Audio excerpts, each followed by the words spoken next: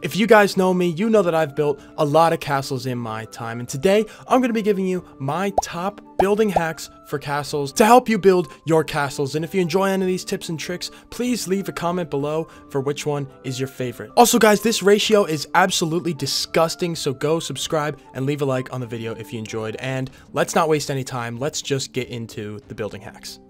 Alright guys, so once you've found some inspiration for your castle and you start your building, the first tip that I suggest adding to your builds is making sure you're using some type of stone and wood. It really gives the castle feeling because that's typically the materials made in a castle. Tip number 2 is going to be to use an A-frame style roof, which is what you see right here, and if you need more help on that, just look it up on Google. Next, we have 2 tips, and the first one is to make a colorful roof like you see here. The second one is to add texture. See, it's not just red concrete, it's red concrete and wool, and over here I have multiple variants of stone all mixed together in the wall.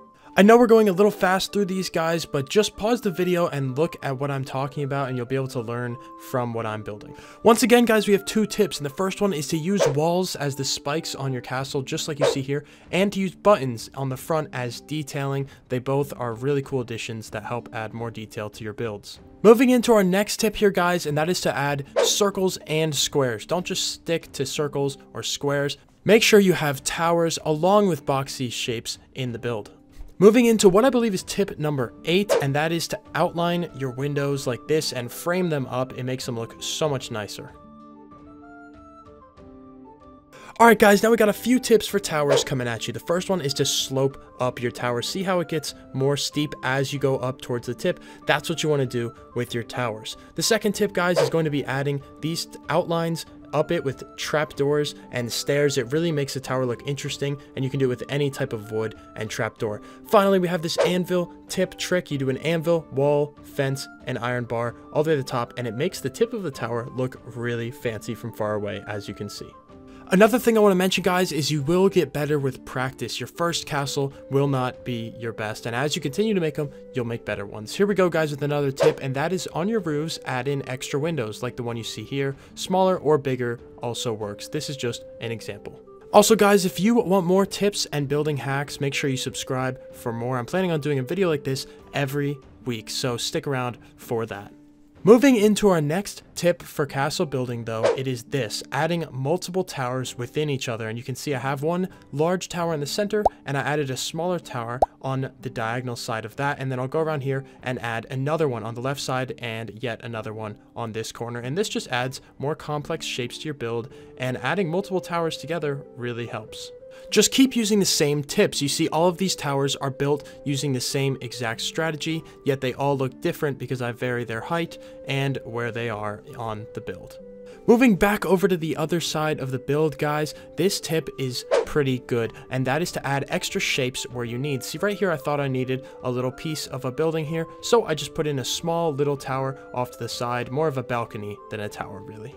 Over here, as we start this next section of the build, you can see I've reused tips I've already used, such as framing windows and adding spikes to the tops of the towers, just like that. Next tip, guys, is going to be to add roofs into your towers. And as you can see right here, I added a miniature A-frame roof at the top of my tower just to mix up the towers a little bit and change things from what it already was, and I'll make this into a window.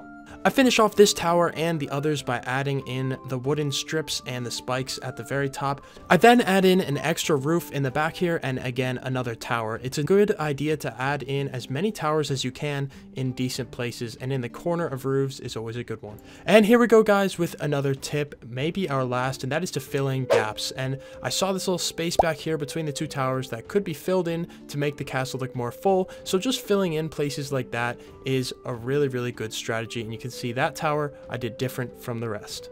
And those are going to be the last few things. So on screen, I'm going to put all of the tips that I demonstrated in the video. I would suggest taking a screenshot of this so every time you go to build a castle, you can look back and make sure you hit all these points and use all of the building hacks that I talked about.